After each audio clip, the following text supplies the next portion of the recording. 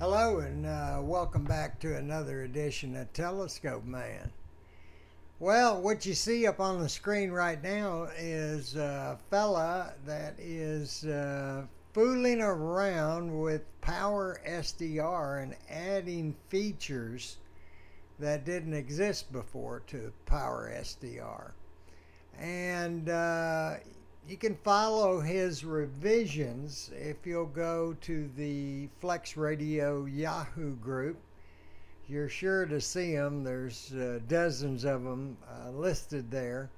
He's now in revision 10. And he does have a website that you can go to, and I'll put that down in the descriptions of the video. And he describes the revisions and even has videos that kind of walk you through what they do. But anyway, here is revision 10, and let me kind of take you through it. If you'll kind of follow the cursor around the screen, there's quite a few new features in this software, and he keeps adding them.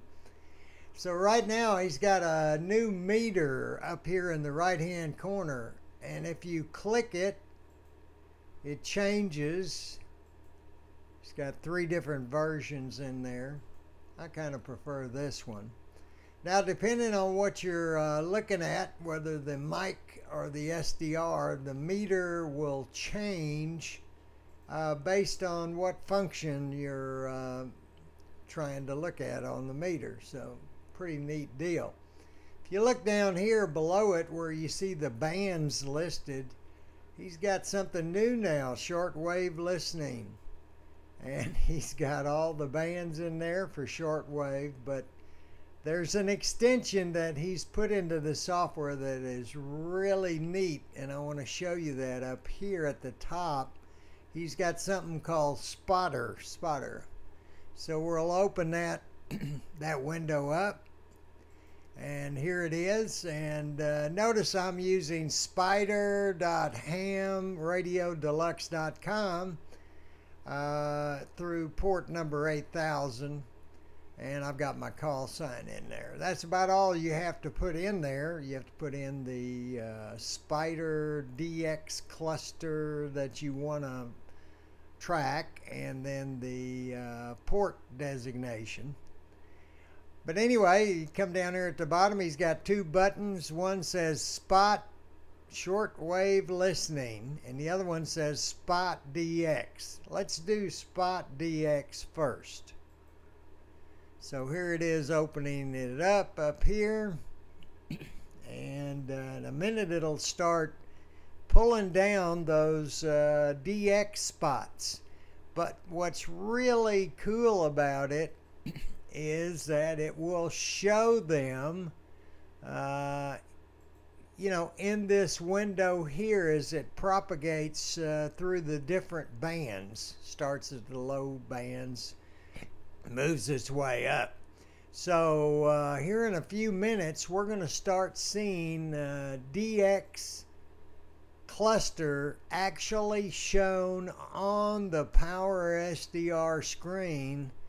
And I think if we move to 15, there might be some there already. So here we are in 15 meters. Let's move over to 40 meters, see if we've got any DX being shown in there yet. Yeah, here's one. Here's a EA1 EV.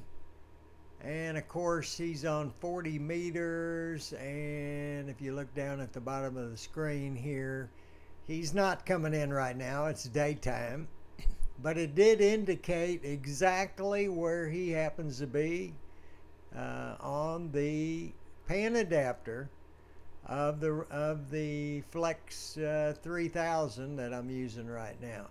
So as those DX spots propagate through the different bands, and let's move to 20, and here's some more that started to propagate. All right, right here there's a 3B7FR, and there he is right there. You can see his signal popping up. He's on looks like CW or something right now. And let's move on up the band. There's another one, VK9CK. He's right here. And here's two more, 3W2BR and OM3TWM. So these will keep propagating across the various bands as it pulls in the DX spots. It'll propagate through the bands. And you can see it's already pulled in these spots right here. It'll keep updating, and I believe it's on a 30-minute cycle is what he said, and they'll start dropping off if there's no signal there, no DX spot for that person. Now the other one is called Spot Shortwave Listening, and he's basically got 12,000 shortwave stations in there. Now you have to remember that a lot of these shortwave stations don't have their antennas pointed toward North America. So you may or may not get a signal, but it's propagating through the bands right now. And here we go. So I'm on 49 meters, which is a shortwave band, and you can see that he's got Santa Monica, Gander, you know, they're on the same frequency. They're just separated by a great distance, so they don't interfere with each other. And here's some more shortwave stations. And it will continue to propagate till it reaches about 12,000 maximum number of stations. It'll just keep propagating across. This is really neat at night when they start coming in, especially the longer wave stations start coming in on 40 and some of the other ones, and you can actually see who that is that you happen to be listening to. Really neat feature called spotting. The next one that he's added is called a scanner, and it's simply a scanner that will scan the entire band, you know, looking for signals. And you can set the time that it moves across the band, and you can scan your memories if you want, or you can scan for shortwave stations.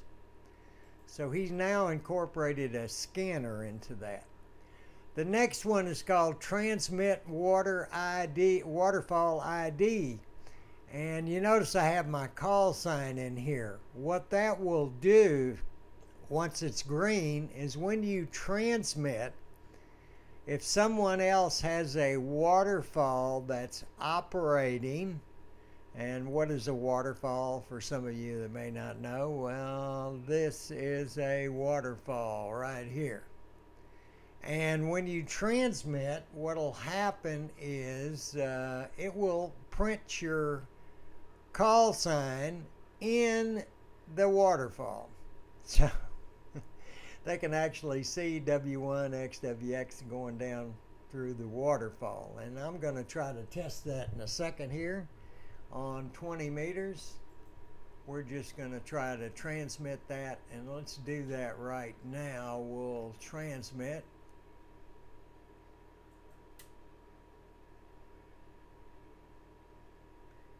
And there it is, W1 XWX in the waterfall. So pretty neat little feature he added to it. Now there's a bunch of other kind of little more hidden features. If you look at this screen, this is one of his custom skins. You can see that the buttons have changed to these silver looking buttons. Kind of look like real buttons rather than just a slider, and they move around, as you can see. And he's also added a CPU temperature and voltage indicator, so you can see the temperature of the CPU in Fahrenheit or centigrade. And he also shows you what percentage of the CPU is being used. And of course, I'm recording this while I'm running it, so I'm using a good deal of the CPU. I'm using about 80 to 85% of the CPU right now because I'm recording it. Normally, I'm only using about 30%. And again, this is a quad-core AMD processor with 6 gig of memory, so has enough horsepower to do this. Anyway, pretty neat new features. Another one that's kind of neat is, if you'll remember, you always had to punch in 14.297 or whatever frequency you wanted. You had to put the point in there, but now you can just type letters. So if I want to go to 7.279, all I have to do is press 7279 and it will automatically put the decimal point in there like that. And so you don't have to put that decimal point in, you can just put whole numbers in. You have to click this first, and then you can just type in the whole numbers, and it will go right there without the decimal point. So that's a neat feature also. He's also made a few other changes to some of the background operations, which actually help the receive part and transmit part of this particular SDR radio. So he continues to modify it. I don't know what to expect him to do next. He's really come out with some really neat features. All this is available for free. It's a free download on his site. And again, I'll put that at the bottom of the description of this video when I post it up.